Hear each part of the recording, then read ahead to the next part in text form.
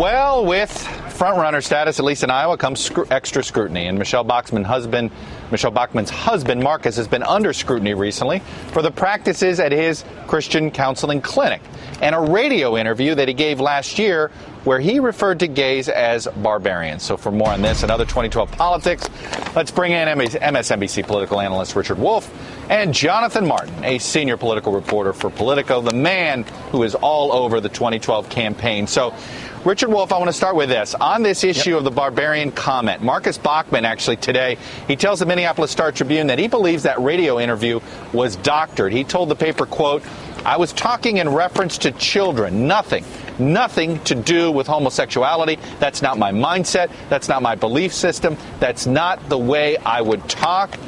We've got the whole unedited version of that radio interview.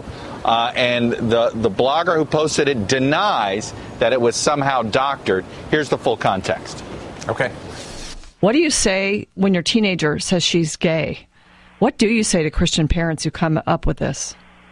Well, I think you clearly say what is the understanding of God's word on homosexuality.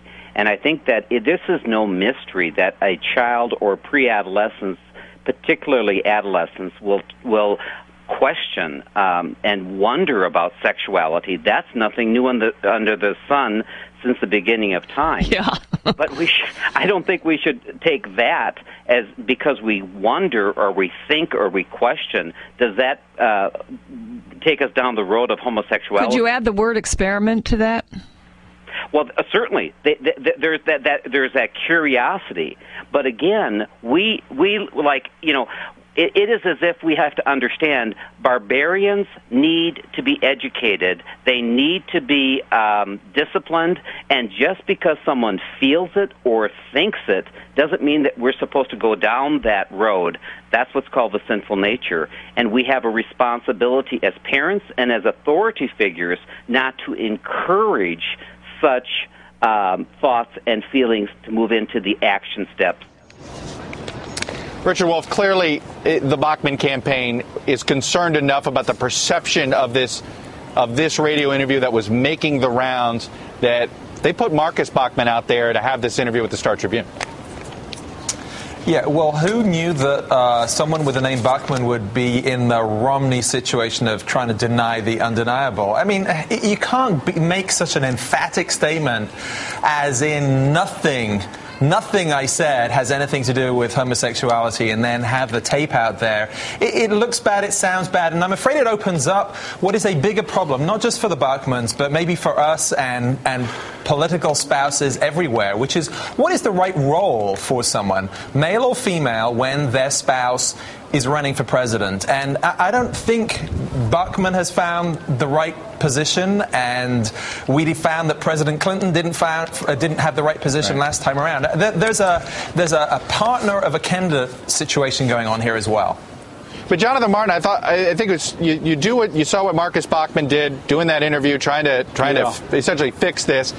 And then there was word today that came out that they decided that they quit their church after they found out about some practices that they thought wouldn't go over well, I guess, with Middle America. Is that they're clearly concerned that they're going to be marginalized? Yeah, it's interesting, Chuck, for somebody who is an unapologetic sort of anti-establishment candidate, she is taking some steps here to sort of right the campaign and to I think avoid some tough coverage. So I think it is an interesting bow to the sort of mainstream demands of a national campaign. Right. But Chuck, what's so interesting about Bachmann is that she's somebody who has made her name on the culture wars as a Minnesota state senator, and then certainly when she came to Congress in 2006. But she's a savvy enough player to, in the last 4 years, have recognized that it's the fiscal issues that have saliency now and that are paramount. And she's now become this sort of reinvented Tea Party candidate, and that's why she's getting traction, I think, in this campaign. But she's got these roots in the cultural conservative movement wing of the party that are now being talked about and brought about that she's trying to navigate.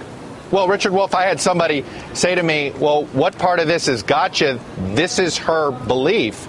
She doesn't believe you are born gay. Right, unless you're trying to backtrack from making that statement, in which case, is the backtrack insincere, or was the first statement insincere? Was the church membership tied to the start of a campaign or not? Anything that makes her less authentic, less driven by principle, fundamentally weakens her brand as being the truth teller, the unconventional outsider. That's a problem.